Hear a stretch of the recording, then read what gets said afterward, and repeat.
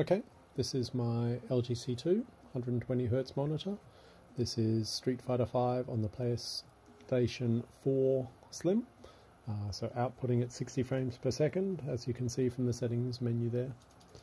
What I want to do is to capture at 960 frames per second, which is what this camera can do when you kind of force it to, a jab. And then to try to work out is a 60 frames per second game on a 120Hz monitor updating at 16.66 milliseconds per frame, or 8.33 and then repeating, which is a less clear question than I thought it would be.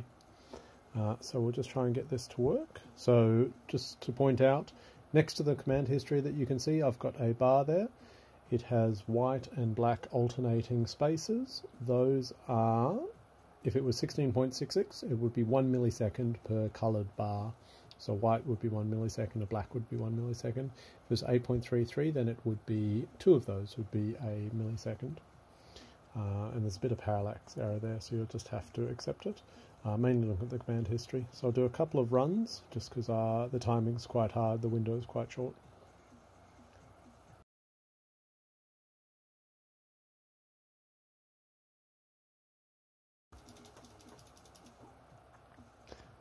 Another.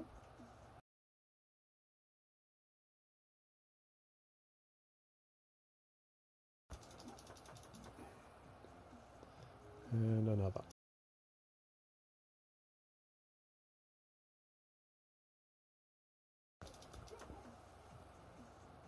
I'll just do one with the command history.